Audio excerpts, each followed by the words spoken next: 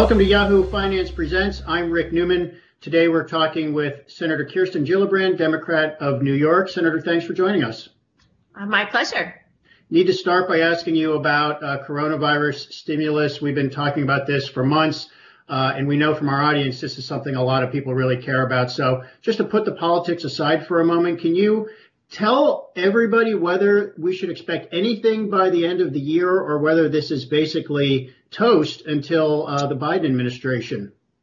Well, I certainly hope we can get back to the negotiating table. I've heard from a lot of New Yorkers, and they are truly struggling. People don't have enough food. They don't have any sense that they'll be able to provide for their families in the new year. Unemployment insurance runs out at the end of the year, and they're concerned about whether anything will change. And so we really need relief going to our state. We need money for state and local governments, for healthcare workers, for food stamps, for rental relief, for unemployment insurance, for small businesses, for our restaurants, for all the industries that have been crippled because of COVID. And we need it now. Unfortunately, we've not found that common ground yet. I'm hoping that Mitch McConnell hears from his constituents over the holidays. And so maybe that will be reason to get everyone back to the negotiating table. So we have these two runoff Senate races in Georgia on January 5th. Those will determine the makeup of the Senate, which party controls it. Do we have to wait to get past those before Congress can do anything about another stimulus bill?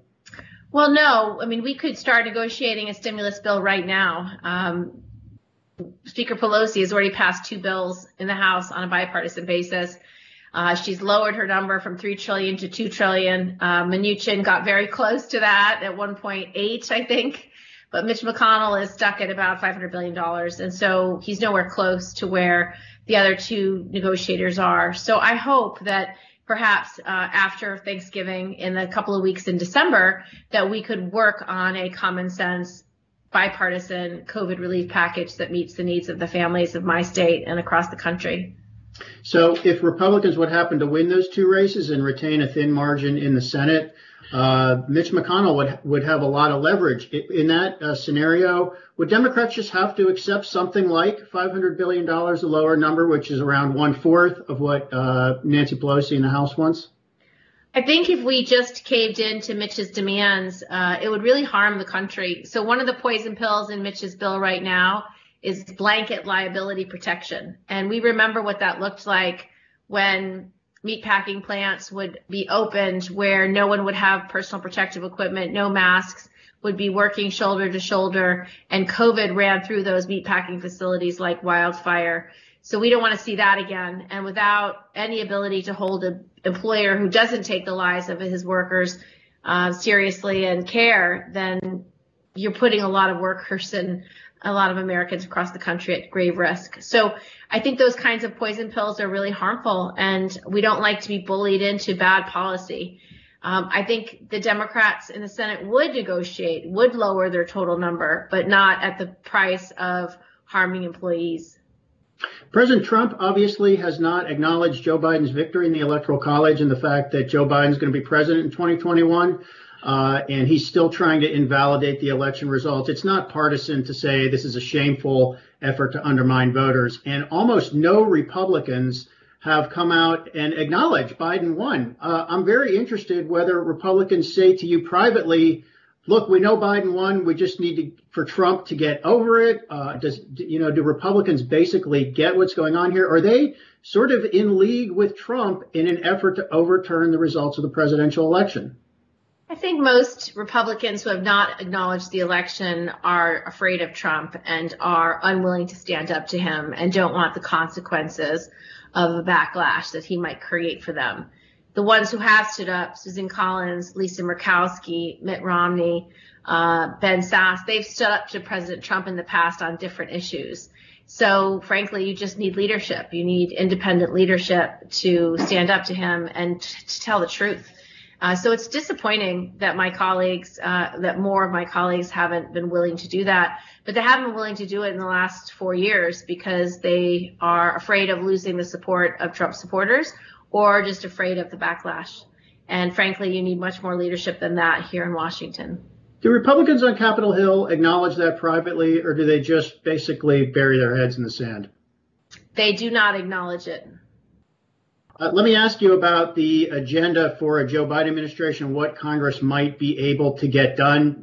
Biden has a lot of items on his agenda. I can't go through, like the top 10 and just ask you one at a time. But what do you think are priorities for the next Congress? And I'm talking about things that might actually be doable. It would either be done with a very thin Democratic majority in the Senate or a very thin Republican majority. So it would have to be something where at least a few members of the other party would agree with the majority of one party. What could get done?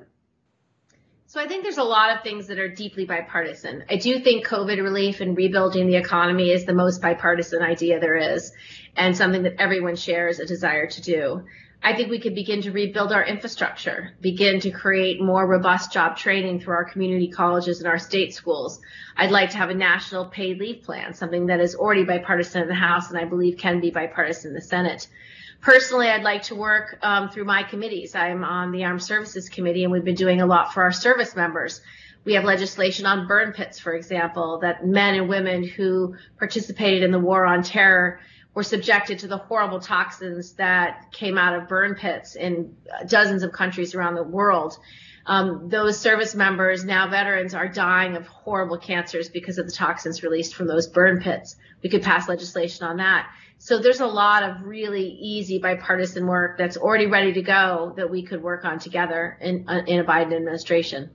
What about measures on climate change and global warming and it would not be the Green New Deal. That is not likely to get through the Senate. But there are other less extreme measures that some Republicans and some Democrats support. Anything that could happen there? Yes, there is. So if you break down all the ideas within the Green New Deal, most of them are already bipartisan. For example, investing in science, technology, engineering, and math, investing in renewable energies and energy efficient buildings and appliances. We could also invest in redeveloping and cleaning up brownfields. Every state in this country has legacy pollution that, if cleaned up, could create opportunity for development and growth and new businesses and new hotels and new industries.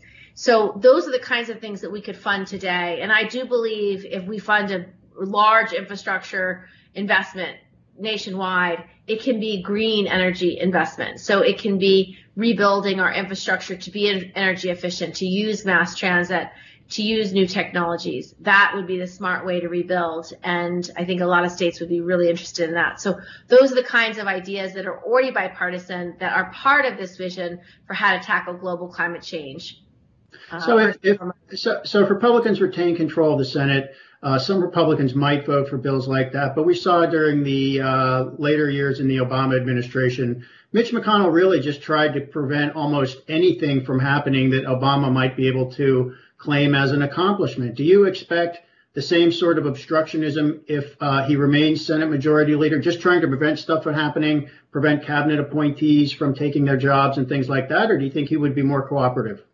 I don't know. I mean, the difference is perhaps that Mitch McConnell knew President-elect Biden when he was a senator. So there may be some commonality there. There may be some willingness to work together. So I do believe there's a possibility that Mitch McConnell treats a President Biden different than a President Obama. But I don't know. He was really quite destructive during the Obama administration, being unwilling to find common ground and do good things for the country.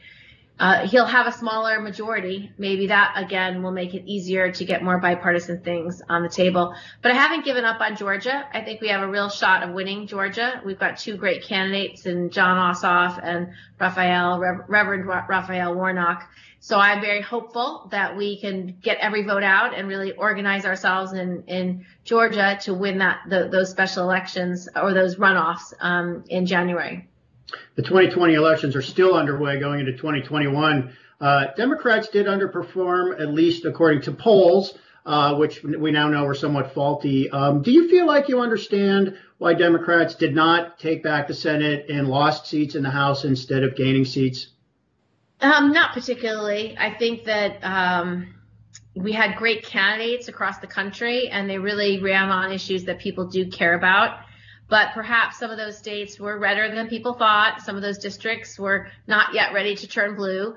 but it doesn't mean the work that we did didn't matter, because it did, and we organized more people, got more people involved, and maybe those candidates or candidates who care about the same issues can win the next cycle. So I'm still optimistic that the people who did run did a great job, because they moved people's opinions and minds about the vision and agenda that Democrats have. And it's one of the reasons why Vice President Biden is now President-elect Biden. And these are some of the issues a lot of people are already thinking about with regard to the next set of elections, 2 short years away from now. And we hope we can talk to you many times before then. Senator Kirsten Gillibrand of New York, thank you for joining us. Thank you so much.